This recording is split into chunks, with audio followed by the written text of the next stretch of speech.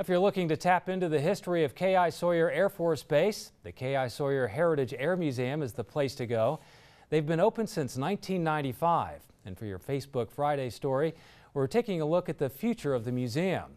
TV6's Jennifer Perez joins us now with more. And Jennifer, I understand they could use a little bit of help from the public. Oh, they sure can, Greg.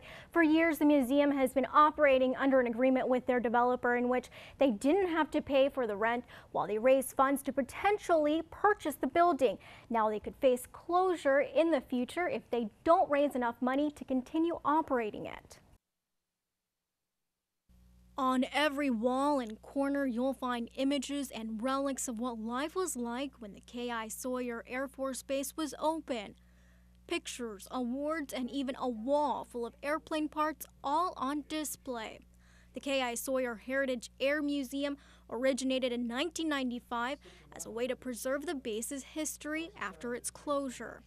It's vital to show that what happened, what part did Sawyer play in world affairs, in, like, say, the Cold War. They even maintain a few of the aircrafts used on the base. For many people in the area and across the country, the museum is a must in keeping their history alive.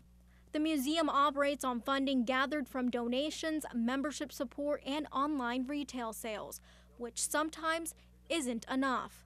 Now their developer Telkai Enterprises is looking to potentially rent out the facility if they don't purchase it or enter into a lease.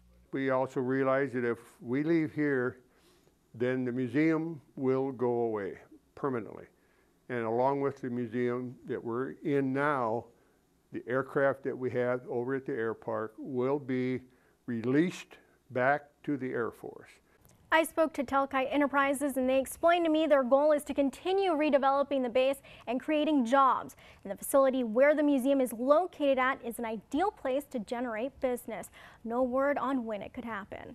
All right, well, I know it's a very important part of the history of that area, Absolutely. so a lot of people are pulling for it. Absolutely. All right, thanks, Jennifer.